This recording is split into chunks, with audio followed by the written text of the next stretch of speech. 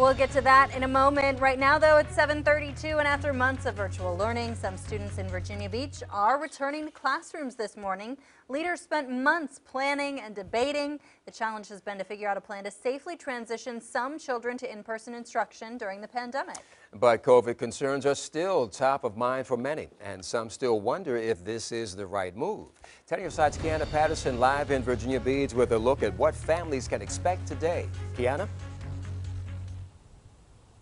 Yes, we're outside of Kentsville Meadows Elementary School. Ahead of students coming back to class, we can see some staff members are here preparing for the day ahead, but we are told some teachers are worried about the case numbers. Now, the Virginia Beach Education Association represents about 1,800 school staff, and that does include teachers. That organization is concerned on whether schools should reopen for in-person classes. We spoke with the union president, Kelly Walker, and she says many teachers have not been vaccinated. Walker also says 225 teachers have retired or resigned from July until December. I think there's just a real fear that a lot of employees have had to choose between their health and their job. There is a real fear that during the surge that you can't contact trace appropriately.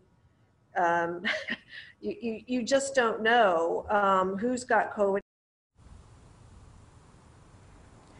And Superintendent Dr. Aaron Spence says teachers with medical conditions or concerns will be considered on an individual basis, but he also says teachers have a responsibility to be in the class for face-to-face learning.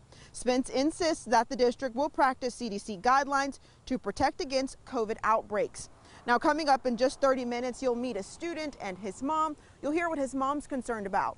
For now, in Virginia Beach, Kiahnna Patterson, 10 on your side.